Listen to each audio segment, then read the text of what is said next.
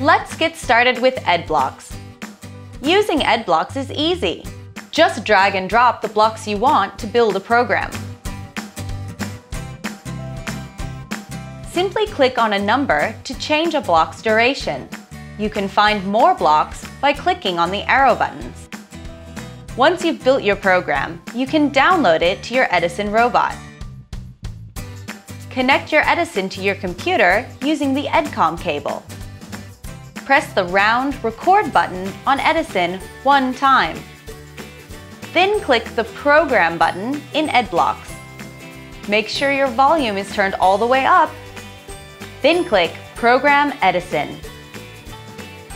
Edison will follow your program one block at a time. EdBlocks makes it easy to experiment with programming. With over 150 blocks, there's so much you can do. What will you create with Edison and EdBlocks?